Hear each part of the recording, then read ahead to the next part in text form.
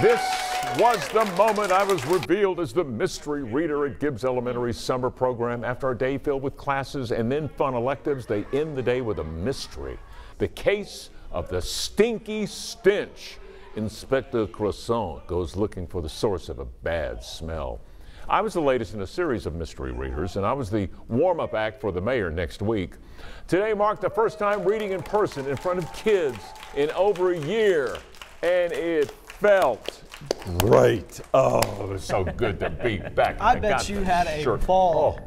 That lifts your spirits, didn't it? Oh my gosh, the weather, the kids, man, it's been a great day. More on the way, 6:30 Central coming up.